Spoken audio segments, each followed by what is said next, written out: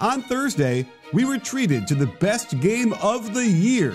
It had everything from crazy shot making to beautiful teamwork, and throw in some referee influence, plus 2 overtimes. As this game went back and forth, it got even more epic with each minute, culminating in a thrilling finish for the ages. In part 1, I discussed the X's and O's in detail, and in part 2, we'll dive into some of the problematic calls by the referees to enlighten and explain what their process was and how they arrived at their calls. With me is Ronnie Nunn, an NBA referee for 19 years, head of officials for 5, and director of development for 3 more. Great. Well, Ronnie, thank you so much for joining us today. I didn't think we'd be back so quickly, but man, great game last night. Lots to unpack. So let's get into it. What do you say? Let's do it. Looking forward to it.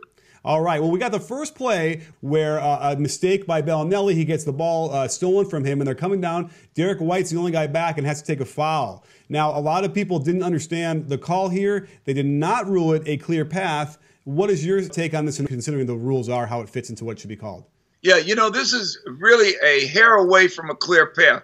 And it's one of the unique clear paths that people don't understand right away. If the player can pass that ball to his receiver before he's fouled, we could have a clear path, because here's a defender taking away a clear path to the hoop once the player receives it and lays it up.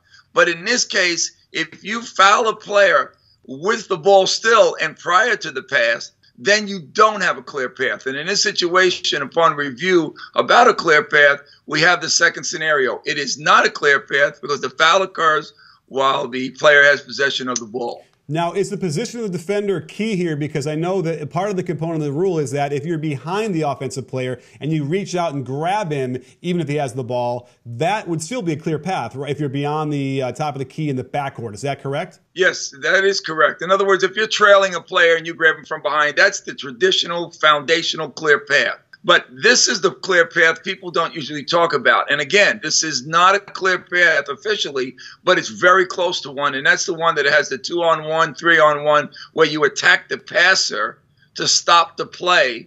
And then of course, if the passer gets the ball released and you stop him, it's a clear path. And if you get him when the pass is in process, as we have it here, it's not. Well, we have our next clip up here coming up in the double overtime where Paul George goes to the basket, and I got to tell you, Thunder fans across the world let out a shout because he went to the hole, it looked like there's some contact, and he reacts kind of, sharply to the referee, and he tees him up. So, Ronnie, walk us through what referees are thinking about in this situation, whether you think it was merited, and maybe really quickly to complete the puzzle here, do you think he got fouled? Yeah, he did get fouled, and I understand where one of the 2 officials didn't see it. But let me just reiterate for officials and everybody, the lead official under the hoop is really primarily going to handle this play.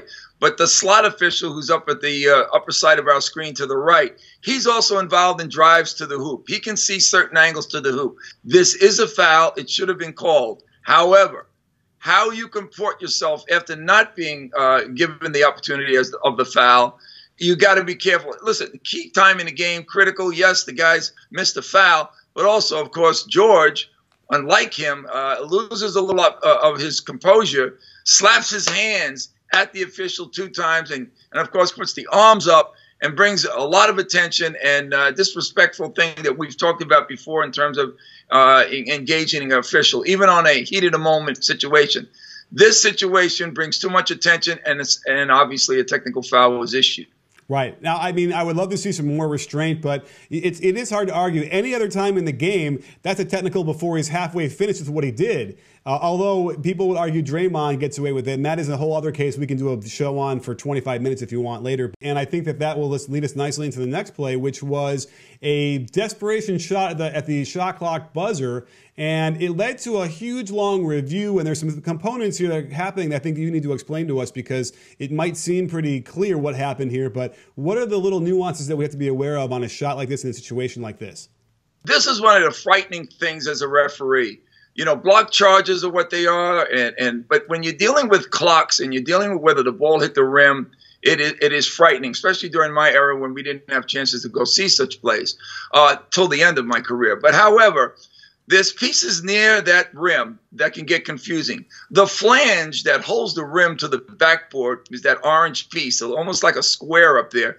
That's part of the rim. You'll notice the trajectory of the ball is changed. The angle changes. Here, the angle is very subtle, but it changes.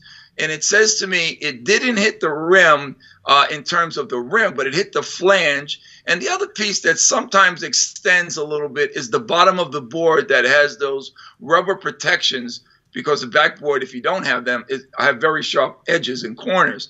So it might have hit that, but I see it more as hitting the flange, which is a pretty big piece that holds the rim. And I think it's a play where the ball did hit the rim. Sure. And now why this was crucial was because it got knocked out of bounds. And as long as if it had gone off and they felt like it didn't hit the rim, it would have been a shot clock violation and it would have been Thunder ball. But instead, they had to deal with who knocked it out.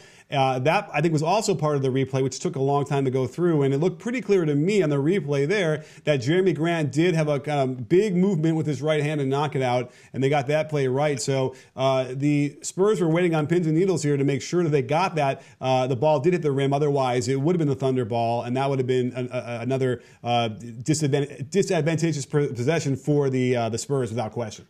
So let's get down to the under 30 seconds left in double overtime. Aldridge has been killing them all night with a career-high 56 points. He rolls to the basket. He goes up to block the shot, and we see some stuff happening out there. The referees blew the whistle. Was this a good call? You know, this was a difficult call. In this particular case, there's an unusual block of the arm and the ball. Usually it's down by the hand when you get blocks. This one, there's an arm extended. It's not completely vertical, but it's saved by that movement because it gets to the ball first. And when you're seeing this flailing like that, you know, you think that maybe there's a foul here, and I certainly don't want to miss it. But there isn't, in my view. And by the way, Aldridge kind of threw his arm towards the defender to try to get contact. The problem was when he went to do it, the arm was at the ball. So, hey, this is a tough play in basketball for anybody to see, especially the trained eye of officials. So the last clip we have today, so Ronnie, walk us through the rule and how this unfolded as Steven Adams gets fouled by DeMar DeRozan sort of away from the ball, and the ball still goes in from three-point land. What is the rule and how it's supposed to work? This is another teammate being fouled while a ball could be in the motion of a shot. Now, let's just say, let's make it this way. Let's say it's in the motion of a shot. He's caught the ball, the foul occurs, and as he caught the ball, he's going into his shot. That would be a play where if the shooter makes the three, the player that was fouled on the floor there, the screener, would go to the line for the N1. If the shooter misses the shot and the foul is still called, well, then it's the same team's ball, either to the sideline, but if the team is in the penalty, that screener would go to the line and shoot two for the penalty. So the only thing different about this play is the shooter is not involved in being fouled at all. My only issue here is I don't think it was enough to be called a foul. I really feel like Adams is kind of, moving a little bit himself. I feel like DeMar DeRozan's got some contact to help him get around. So my biggest issue there was that they called it in the first place. What do you think about the actual call? Yeah, if I was the director right now, I would probably just say to the official, I'm not real happy with that call, and I want you to process this play a little bit better. And right here, I don't see anybody really that we can pinpoint as a fouler. I mean, Adams moves a little bit, DeRozan moves a little bit, there's a grab, there's a little bit, but I don't think it's anything that took away from the opportunity to shoot this shot. I don't see it as an offensive foul. I don't really see it as a defensive foul. Yes. You've got to get something really overt, whether it's on the offense or the defense, and if it's there, call the play. Ronnie, thank you so much for coming on and breaking this down. I know a lot of the Thunder fans might feel a little bit better. I certainly think that the Spurs fans are happy because they did get that win anyway. But nonetheless, always a pleasure to have you here and help us break this stuff down. Thank you so much, Coach. Heck of a game. Yeah, and we'll see you real soon, I'm sure, with more calls to go through. And don't forget, sports fans, at BBall Breakdown, we're not a channel, we're a conversation. You in? Are you in, Ronnie? I am in, Coach. Thank you.